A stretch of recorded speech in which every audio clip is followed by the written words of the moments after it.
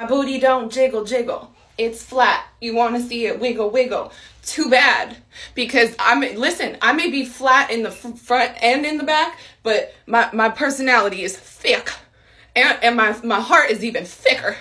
Sweetie, I assure you, flat anatomy isn't your problem. Heart and personality aren't the problem either. A lot of guys would go for what you got. On the other hand, you're a grown woman who likes to dress like a princess and post cringe on TikTok. Oh, okay.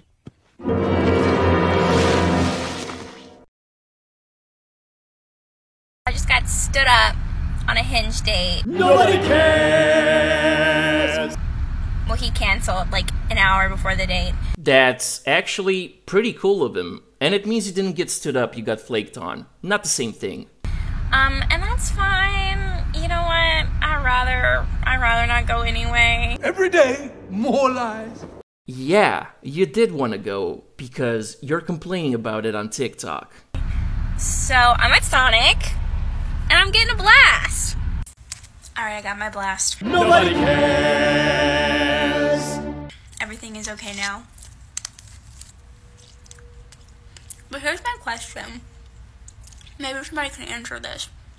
Why do men ask you out, pick the time and the place, and then cancel? Like, why ask me in the first place if you didn't want to go? Well, there could be many reasons, like he decided not to go out with you after he saw your TikToks, or he had a family emergency. As in, he showed your TikToks to his dad, and his dad wouldn't let him out of the house. Or he saw your TikToks and decided to go out with another woman. And that's what I would have done too. Now, I don't have any crotch fruit. I don't want any crotch fruit. Crotch fruit? Is that code for STDs or something? But if I ever decided to have kids... No, God! No, God, please, no! No! No! No! One of my biggest fears is that I will go through the whole process to conceive, get pregnant, go through what could be a variety of symptoms, including hemorrhoids, give birth, end up with a son, do my very best to raise that son, only for him to grow up and be a mistake. Like my baby could have been an activist, a teacher, a doctor. But instead, he starts a podcast trolling women all day using insults that aren't even clever. They're just recycled talking points from basement-dwelling Sweetie, I don't think kids are gonna be a problem for you because you need male DNA to get pregnant, so any takers, gentlemen?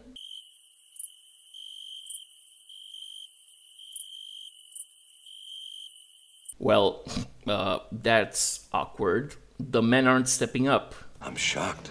But hey, at least the crickets are interested. Oh, well, that's even more awkward. The crickets want to clarify that they are actually not interested, and they're offended by the insinuation.